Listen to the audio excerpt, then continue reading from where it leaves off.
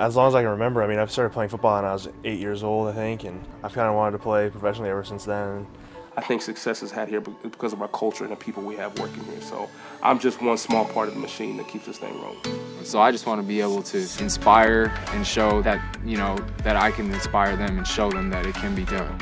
I face dived in the cake. I was like, man, I'm face diving in this. Like, I got to. Before his mother passed away, Nickell promised her that he would get his degree, and today he has kept that promise.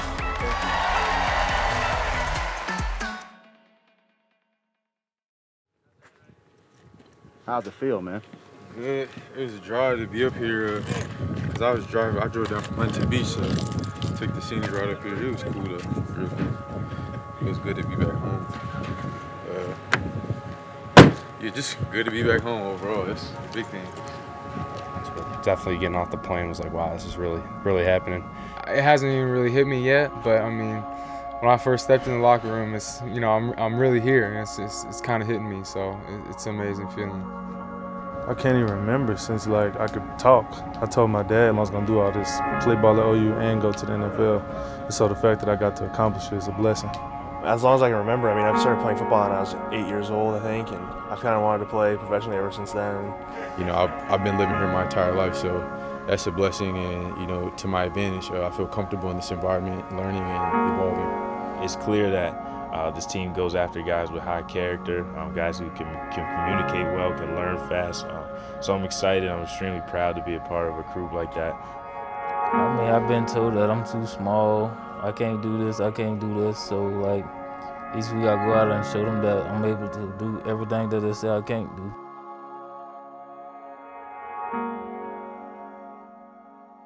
Played 4 years at the University of Tennessee, and played 7 years in the National Football League. Played for the Colts, Jags, Lions, Falcons, Dolphins. I bounced all over the place, but I always kept a job. And I think that I always gravitated towards my player engagement director because he always kept me on board with exactly what it takes to stay in the room. My journey was fun, right? It was 4th round draft pick. Things didn't go how I wanted to in Indianapolis, but I think that's one reason why I'm in the role I am is because I always found a way to keep a job. And so, that's one thing I want to instill in these guys is that you may not be here, but you can be somewhere. And I think that, that's what's unique to here is these guys are going to get a lot of preseason reps. So I want them to be ready for the opportunity when it comes, because it's coming. I can't stress enough that if you go ask your counterparts around the league, how many of them had these meetings open up with their head coach and general manager at the foot, setting the standard for the culture that we're trying to create here. So what makes my job great is we have a culture of care and collaboration, and it's authentic, as you can see. Oh, man, the most challenging thing these guys are going to deal with is the daily rhythm. I think in college, your day is scripted from morning to sunlight, right? So I think that when these guys go through the day and they've got free time, how do they deal with that free time?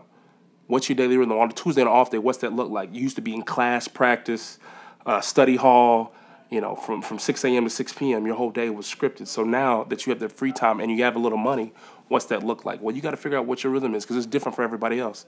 I don't think that success is had here because of me.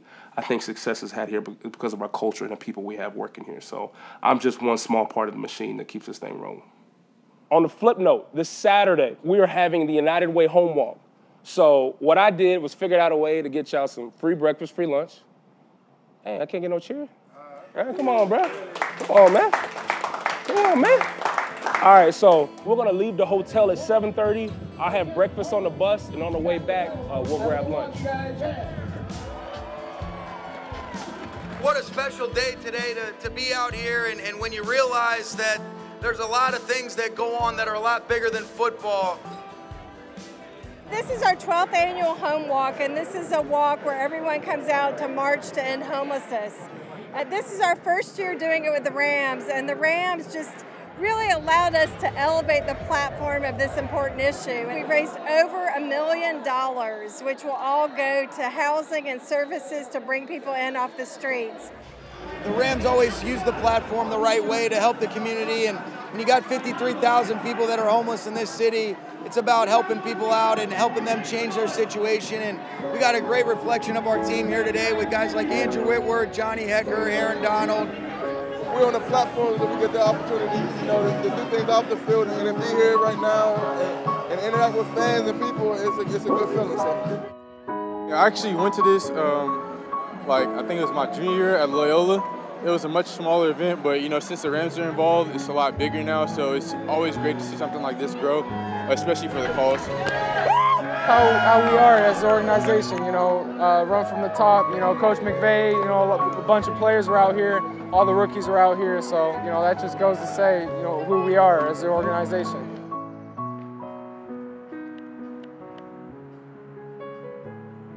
So, I mean, I think I started playing football when I was about flag football, maybe 7, 8 years old. I think, you know, just the first time that I was out in the football field playing flag football, when I stepped out in the football field for the first time, I just, you know, immediately fell in love with it and knew that I was, you know, almost, you know, I was meant to play this game. Like, you know, I was put on this earth to play this game. Day in the life as a rookie is, you know, it's not all a glory flash like that stuff. You know, something that I can compare it to is like almost like fall camp in college. You know, it's just early mornings starting at, you know, 5:30, 6 a.m. and we're here all day until 4 o'clock, 5 o'clock doing meetings, walkthroughs, position work, workouts, lifting, conditioning. So, I mean, it's an entire day. So it's something I would compare it to like fall camp in college. Hello? Taylor. Yes, sir. This is Les Snead, General Manager, Los Angeles Rams. Mr. Snead, how's it going? I am good. Let me ask you this. You ever dreamed about playing in the NFL? Yes, sir. With the 61st pick in the 2019 NFL Draft, the Los Angeles Rams select Taylor Rapp, DB, Washington. Gone, he's picked again by Taylor. Second interception on his many drives to open the second. He's gonna get buried by Taylor Rapp. He came on a safety blitz right up the middle. When I did get that call, you know, it was, I can't even really describe it. I don't think anyone really can describe it. I was up at my parents' house, where I was raised, Bellingham, Washington, about an hour and a half north of Seattle.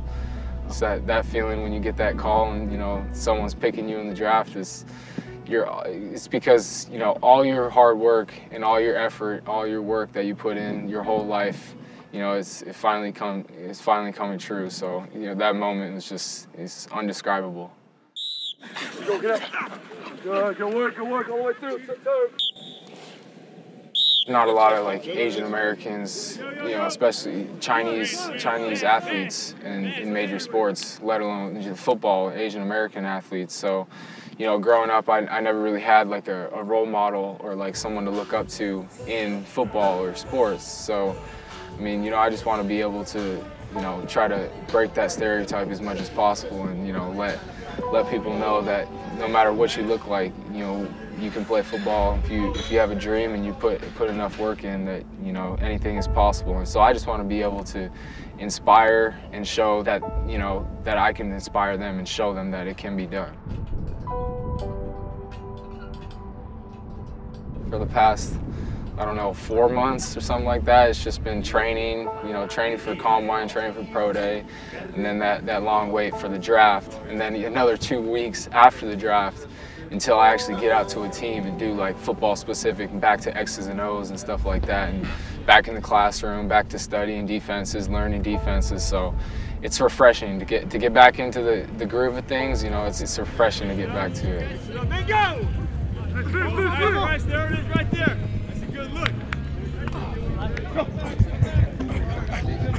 I think I'm more excited than anything just to, you know, get integrated with the team, start gelling with the guys, all the veterans, and starting to get to know everyone on the team just because, you know, I'm a rookie, everyone, you know, we get thrown into the fire and, you know, heads are all over the place, you know, so I'm just looking forward to, like, progressing in the defensive playbook, learning the system, you know, learning the culture around here, and then just gelling with the guys out here and just getting to know everyone, and taking, you know, all their coaching points and soaking in everything.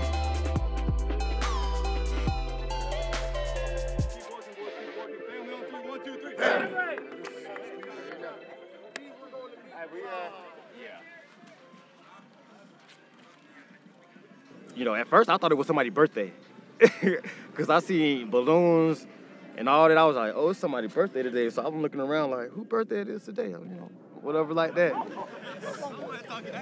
Hey, the one thing I'll say, you're doing a great job, man. And then, you know, Coach McVay was like, we're always happy when somebody have, you know, great things going on and all that good stuff. But what's even more special about really what's coming up is amongst our own, man. You talk about supporting each other, being happy for guys, achieving big-time things in life. And then he said my name. I was like, oh, me?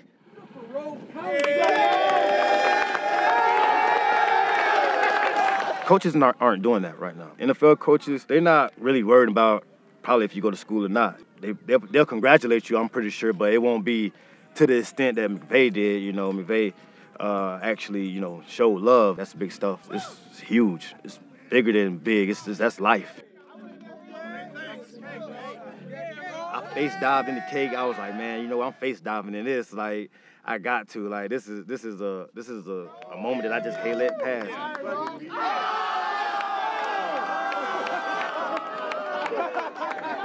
It was just a cool feeling. You know, Coach McVay showed me love on that, and the Rams organization showed me love on that. So that meant a lot to me. You know, that was special. Yeah, man, about to graduate, real estate degree. It's been a long journey, but I got it done. I left early in college, and just trying to come back and get my degree and accomplish something. That's great, and Great to be a Trojan. It's great to be a Trojan. Today is a great day to be a Trojan. Graduation coming up, May the 10th, 11 a.m. I'm happy. It's just a real great feeling. Thank you. Basically, I made a promise to my mom. I was going to go back and get my degree. You know, my mom was real big on education. That was her focal points growing up in her household. At USC, it's like a big fraternity. We all Trojans. We all put in the same sweat and tears. It was like a mutual happiness that we had for each other. Hey, look at that, bro. You see this? Look at that, bro. Look at that.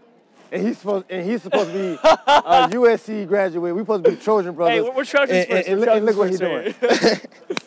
Yeah, can we stop a photo?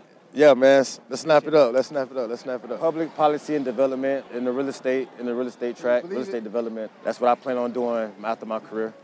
Class 2019, and on the side, I put where I'm getting my degree and my major, and I got my mom's name in remembrance of her with the wings, the angel wings. It means a lot. I know my mom will be happy right now. You know, I know she can't be here because, you know, she's in heaven watching down on me. So for this to be happening right now, it's just it's an incredible feeling.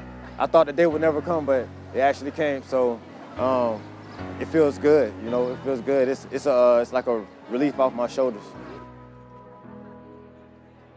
You good? Yeah, let's go. Nice to see you. You looking good, man. Yeah. You looking real good. Yeah. Are you gonna sit with us? Yeah. We all can sit together? Yeah. All right, come on, cool. When I surround myself around my peers at USC, it really reminds me of like, wow, Nickell, this is really what you came here for. To the faculty and staff, proud parents, relatives, and friends, I proudly present to you the Sol Price School of Public Policy class of 2019. Trying to go to school and do the right things, it's tough. Sometimes we need somebody to tap us on the back and be like, we love you, keep fighting, your mama will be proud of you.